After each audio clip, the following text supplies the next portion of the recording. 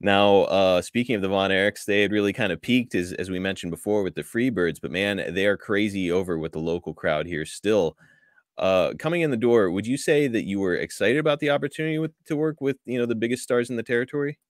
I was excited, but I was also guarded, Mhm. because I knew that it wasn't as easy as you thought it would be. Right. It should have been simple. It should have been very simple, Mhm. but because of their temperament and because of the way they dealt with business, it wasn't so easy.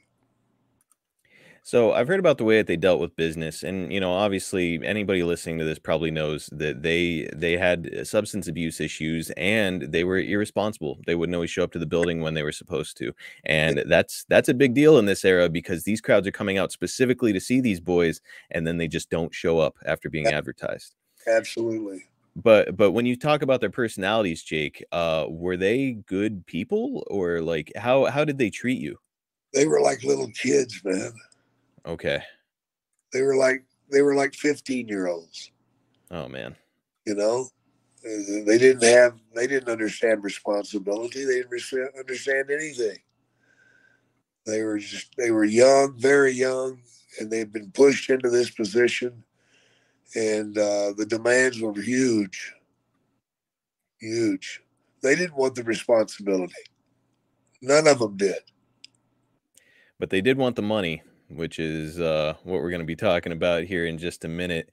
So Jake, up to this point, I mean, you're at the top of your game, and that's obvious to anybody watching. They kept referencing throughout the videos that I would see, like, God, look at how fast this guy is. And you were lightning fast with your jabs and kind of the way that you got around the ring.